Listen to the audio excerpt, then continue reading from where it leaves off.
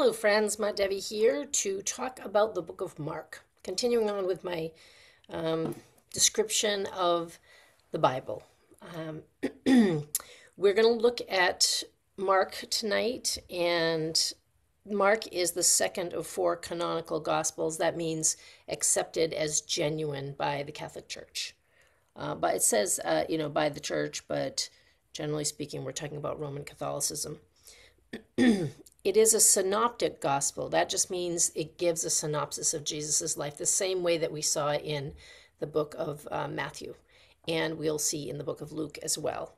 Only the book of John has a different focus and a different way of expressing the gospel. In these first three books, it is the story of Jesus' life, his mission, his teaching, healing, miracles, his death and resurrection, sometimes his ascension. So what we want to ask, first of all, is who was Mark? So Mark wasn't one of the apostles, but there is some conjecture that Mark was a student of Peter, and so carried on and wrote from the experience of Peter and his own experience, somewhat close to the time of Jesus's passing, of Jesus's crucifixion. So that's something to remember. There is some inconclusive information about who Mark was. But what we want to think about is that this book was chosen, first of all, because it aligns in the story with the other two synoptic gospels of Matthew and Luke, and also because it is said that he was part of the church tradition early on. So here it says Mark worked with Barnabas. Was actually John Mark worked with Barnabas, the son of a prominent woman in the church in Jerusalem. So they're just, it's not 100% certain who Mark is. Let me see what else it says here about him. So basically the focus in Mark is the proclamation of who Jesus is, who he is as the Messiah, what he does to show that he's the Messiah, how he fulfills the prophecies as we saw in Matthew. And so if we begin at the beginning of Mark, and the very first thing is the proclamation of John the Baptist and the baptism of Jesus. So it doesn't talk about his early life, it doesn't talk about Mother Mary, it talks just about who is Jesus and what is he doing here. He's baptized, he has the temptation in the desert, very small paragraphs, many small paragraphs about who Jesus was and what he did. And so very quickly on page 2 of Mark, it goes into Jesus calling the disciples and starting to do his mission of healing and saving people and preaching. So one after the other, Jesus calls people.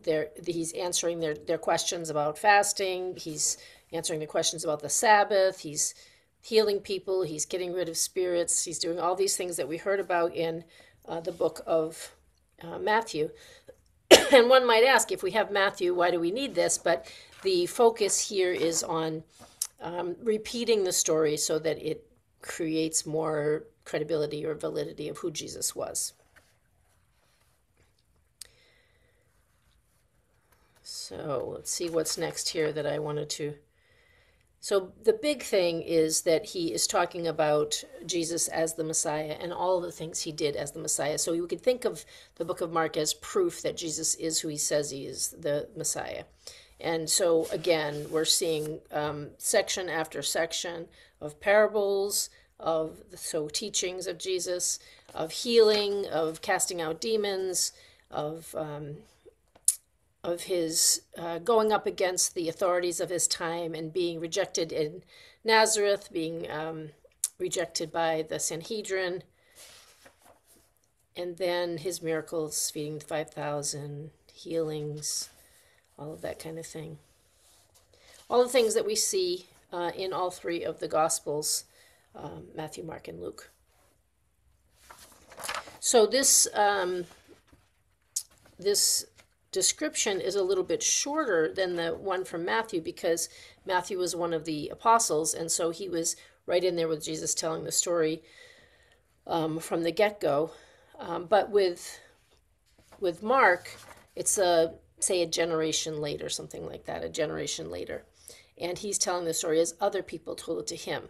And again, these gospels were used from the beginning to proselytize, evangelize, to convince people. And so when you start reading this book of Mark, and it's right away says Jesus is the Messiah, and he starts doing things like teaching and healing and all of that, it's very convincing of who he is. So again, many teachings, healings. And then finally his entry into Jerusalem on what we call Palm Sunday. And going from there, he is questioning the authorities. He's getting himself in trouble with them, as we saw in Matthew as well.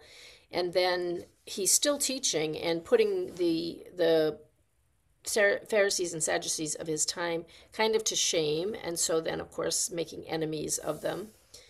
And in the end of Mark is what we would expect, which is he's foretelling that he is going to die. He's telling his apostles over and over again, because they're not believing him, that he's going to die. And he's talking about the plot to kill Jesus and how Judas betrayed him. So the last part of Mark is Jesus being handed over to be crucified, the death and burial, excuse me, and the resurrection of Jesus.